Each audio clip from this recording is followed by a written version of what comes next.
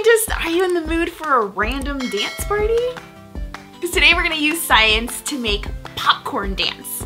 I'll show you how to do it. Okay, so all you're going to need for this experiment is about 2 cups of water, 1 cup of vinegar, a couple tablespoons of baking soda, some unpopped popcorn, and food coloring because it's fun.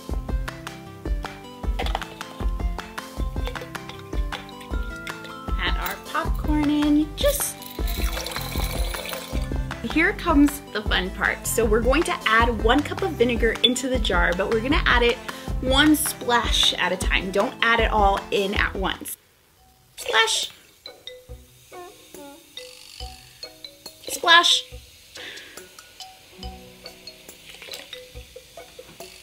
So the baking soda and the vinegar are going through a chemical reaction and they're starting to produce carbon dioxide gas. The carbon dioxide gas is picking up the kernels from the bottom. See those bubbles, lifting them to the top? And then when they pop, the kernels fall back down and it starts over and over again, which means that they have officially entered dance mode. We're in the lab, we're going to blow up these balloons. Oh, it's science. They are going to be the perfect addition to our birthday party. So what I have here is vinegar and baking soda. Now these two things, when we combined them, they go through something called a chemical reaction, which means that they make something brand new. In this case, they're making gas. See all those bubbles? We're gonna take all of this gas and we're going to put it inside of our balloon.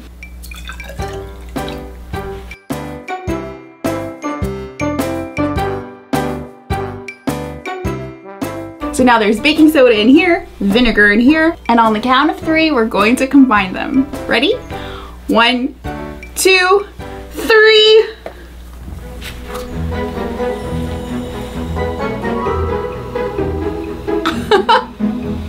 Look at it go!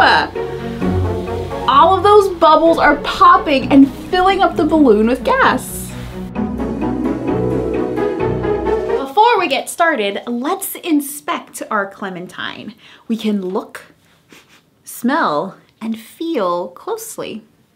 What do you notice? You might notice that it is round, it's orange, and it has these little circles all around it. So what do you think? Sink or float? Drum roll, please! It floats! This is because of something called density. Density is basically how compact something is. See, everything around us is made up of molecules. Sometimes those molecules are really close together. That's high density because they're so compact. But if the molecules are more spread out and there's more space in between them, that's lower density because they're not as compacted. Density can help us figure out if something will sink or float. So now let's look at the clementine again. These little circles that are on the peel are tiny little air pockets that create space and make the clementine less dense than the water. So it floats. But what do you think will happen if we peel the clementine? And we're going to get it down to the smallest unit. So a single slice of citrus. Oh, oops. So now what do you think? Sink or float? Drum roll, please. It sinks. It sunk to the bottom. Unlike the peel, this single slice doesn't have those tiny air pockets to create space. So this slice is more compact, more dense, and sinks to the bottom.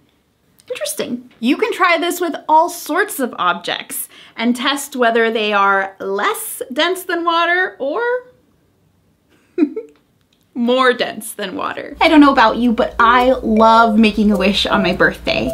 But Benjamin's a penguin, so he needs a little help to blow out his candles. So for this experiment, we're going to use science to try to help Benjamin blow out his candles. So we'll need some vinegar and some baking soda. And when we combine those together, they make carbon dioxide gas. It's inside of those bubbles. Now, as the bubbles pop, the gas is still around this area. You just can't see it. But we can move the gas over a candle to blow it out. Now let's see if we can make a little bit more carbon dioxide gas to blow out all 4 of his candles. Here comes the carbon dioxide. Ready? 3, 2, 1.